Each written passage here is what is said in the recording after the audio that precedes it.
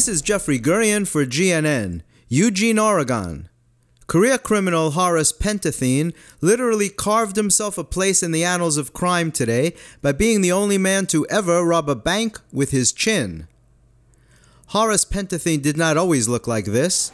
There was a time that Horace was a normal-looking little boy until that fateful day when his parents took him to that Thanksgiving Day parade and he accidentally got sucked into the bell of a very large trombone. They rushed poor Horace to the hospital, where a nice doctor from another land removed Horace from the trombone and tried his best to repair Horace's damaged chin, which unfortunately was left as sharp and pointy as a knife. The doctor tried convincing Horace that it was a good look for him, saying, "Don't worry, Horace, you look really sharp." But that was the start of Horace's deep inferiority complex. The children in school tormented Horace, throwing apples and sandwiches that stuck on his chin. They also used him as a barbecue skewer and to slice up their pizza. They even invited him to the school picnic just to use his chin to eat corn on the cob. The school custodial staff did their part in making Horace feel good about himself by using him as a cleaning tool in the schoolyard. Horace's mother did her best to make him feel useful, using his head as a kitchen utensil. "Oh, Horace, you're such a helpful son. I'm sorry the onions are making you cry." And so did his father, who tended to use Horace's face as a multi-purpose tool, kind of like a Swiss Army knife. Horace's chin also came in handy for whittling and for difficult electrical repairs. "Thanks, son. You know I couldn't have done this without you." In high school, Horace tried his best to act like the other kids, and actually almost attended the prom, until he accidentally ripped his date's dress and her jugular vein after trying his best to snuggle up to her for the photos. Horace had been a promising violinist, but had to give that up too when he destroyed one violin after the next. Horace's inferiority complex got worse and worse, and he developed a temper to match. That's when his physical appearance began to change. He began his descent into crime and insanity, and you could tell something was very wrong just by looking at him. He became a bad drinker, and was arrested more than once for pulling his chin on a guy during a bar fight. Anytime he heard a remark having anything at all to do with a knife, he went absolutely berserk. The last time it happened, all the guy said to Horace was, "Yeah, you're not the sharpest knife in the drawer." And that's all it took to set him off. It was after that most recent arrest that Horace was forced to carry his chin in a sheath. He tried growing a beard to camouflage his chin, but it wasn't that effective. Not able to find a job and becoming more and more antisocial, Horace was driven to a life of crime. In his desperation, he decided to rob a bank, hoping he could use the money to reshape his chin. Once in the bank, he got the teller's attention by pounding his chin on her window into a stack of deposit slips, piercing them easily like one of those sharp spindles they use to pierce checks in a restaurant. He passed her a note saying, "I've got a chin. Fill this bag with money or I'll use it." Fortunately, the teller had the presence of mind to press the silent alarm, and within minutes, Pentatene was surrounded by shotgun-wielding police.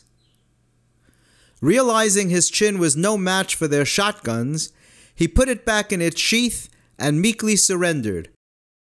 After first claiming to have had a carry permit for his chin, which later turned out not to be the case. "Sorry, bud, this chin license is expired."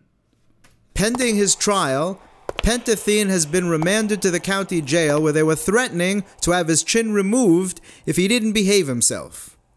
The warden said, "Well, we don't allow prisoners to carry weapons in here, and this guy's chin certainly falls into that category. He's here 2 hours and already tried throwing his chin at one of the guards." And so the moral of the story is, never take your child to a Thanksgiving Day parade and let him fall into the bell of a trombone unless you want him to turn out exactly like Horace Pentatene, one of the most unusual criminals in history. More on that story as it develops. In the meantime, today in New York City, Luigi Capodeinfante, an aspiring hedge fund manager, is suing a major Wall Street firm for what he claims is discrimination. Capodeinfante claims they won't hire him because he suffers from infantilism, a rare affliction that has left him with the head of a 6-month-old infant. This is his story. Luigi Capodeinfante, 36 years old, stands 6'1", but suffers with a rare form of infantilism, which has left him with the head of a 6-month-old infant, complete with wispy hair and baby teeth. Since he was a little boy, it had always been Luigi's dream to someday work in finance. When he was notified of the interview with this well-known financial institution, he got all excited and went all out to prim for the interview, including buying new cologne and trying his best to arrange each hair in the same direction. He thought his dreams were finally coming true.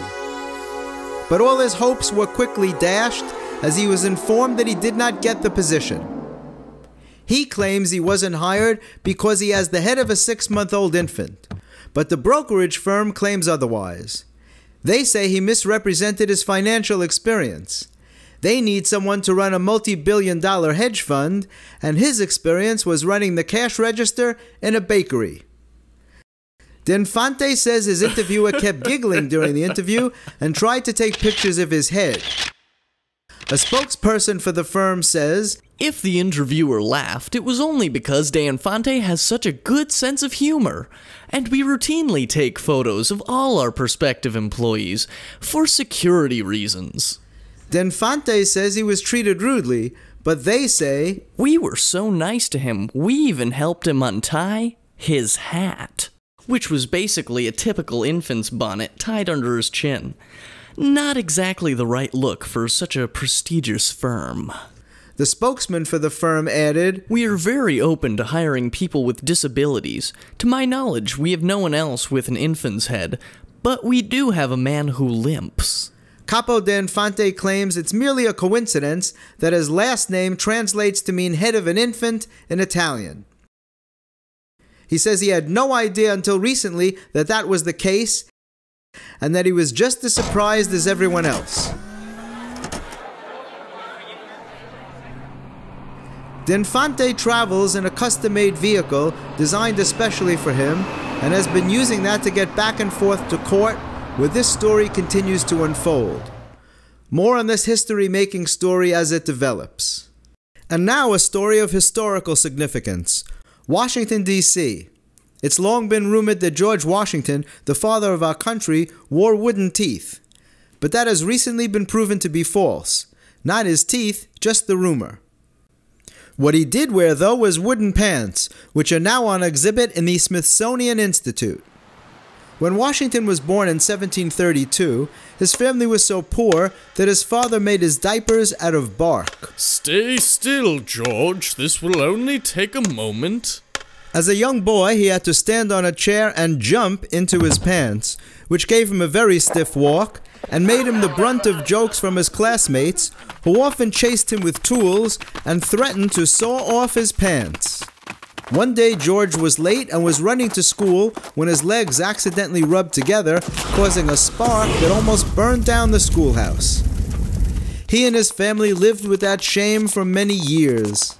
We lived with that shame for oh so many years. Some say it was that humiliation that spurred George years later to run for the presidency. And you know that famous story about George Washington chopping down the cherry tree? It was to get softer wood for his pants. Everyone knows that cherry wood is a lot softer than mahogany, which is what he had been wearing. Some say Washington was a heavy drinker because he could drink as much as he liked and never fall down. The wooden pants kept him up, which is where the expression came from, he drinks like he's wearing wooden pants. And that famous painting of Washington crossing the Delaware? Now you know why he was standing up in the boat. As dangerous as that is, it's almost impossible to sit down in wooden pants. It's also almost impossible to drown since his pants were so buoyant and could actually keep him afloat. One stormy night, his boat capsized, but his men were able to hold on to his pants until they were saved.